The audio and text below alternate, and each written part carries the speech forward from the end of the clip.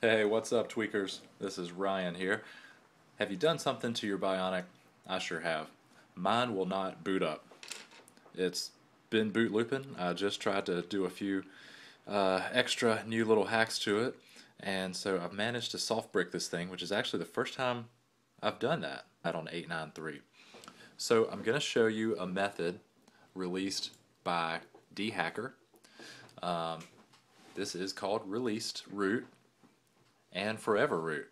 It doesn't matter if you are coming from the 886 or the 893 system, this is going to get you back on track. So click the link below this video and grab this file for Windows. That's what I'm going to be demonstrating on. You can also do this on a Linux or a Mac with this file, MotoRooter. But I'm going to show you with the released root v2 Windows. Now here's the released root v2. Double click into that to open it. That opens the zip. Now we're just going to click on this and drag it right out here to the desktop.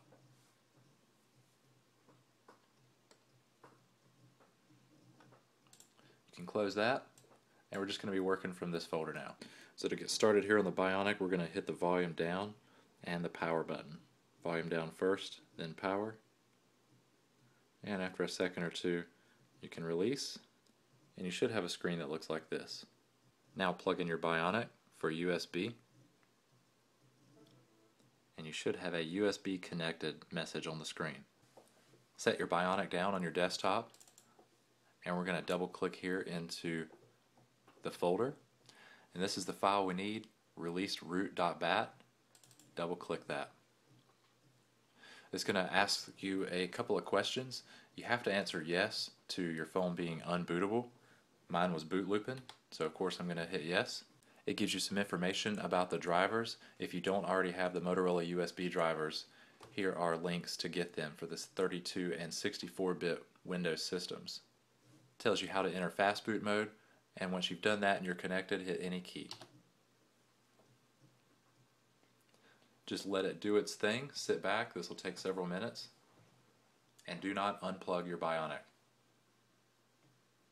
You'll get a message that it's rebooting your phone. Just let it do its thing.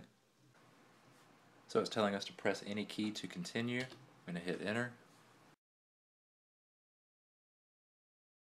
Alright, we're booted back up. So I want to skip all this Google mumbo jumbo. Tap, tap, tap, tap. So the message says to root, you need to connect USB to charge only. We're booted back up, and I've done that, charge only. Also make sure your Bionic is in USB debugging mode.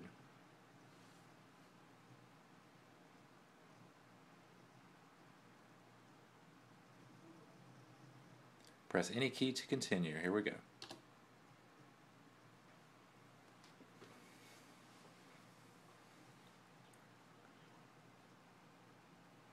We got the message that it was successful. So I'm going to hit any key.